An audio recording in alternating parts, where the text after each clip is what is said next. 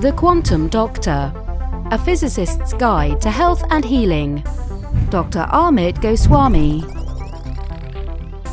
Quantum non-locality and distant healing.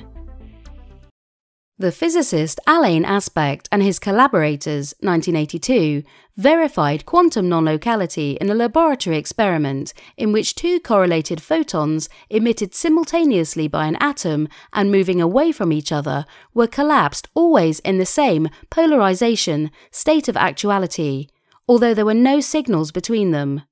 Yes, correlated quantum objects can influence one another at a distance without exchanging signals by virtue of their quantum non-local connection. Quantum objects are calculated as waves of possibility, and quantum mathematics enables us to calculate the probability associated with each possibility. In this way, quantum physics is probabilistic, and for a large number of events, randomness prevails. That is, the free choice that exists for individual events is always exerted so as to preserve the randomness in a large number of events. Thus, the quantum non-locality that is revealed in Aspect's experiment is more like an event of what Carl Jung called synchronicity, meaningful coincidences attributable to a common cause.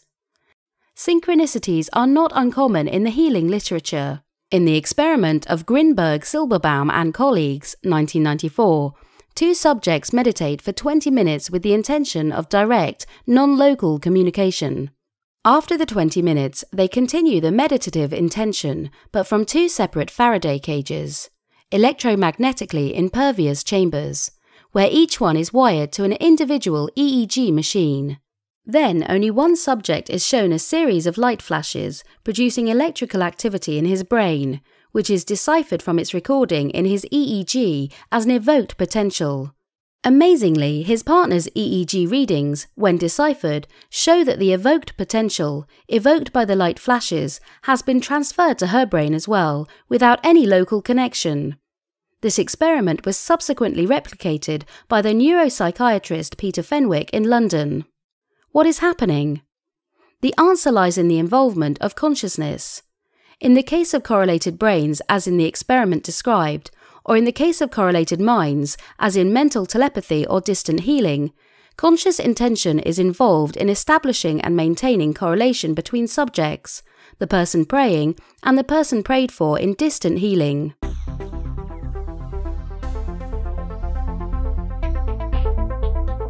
Learn more about our exciting educational programs at quantumuniversity.com.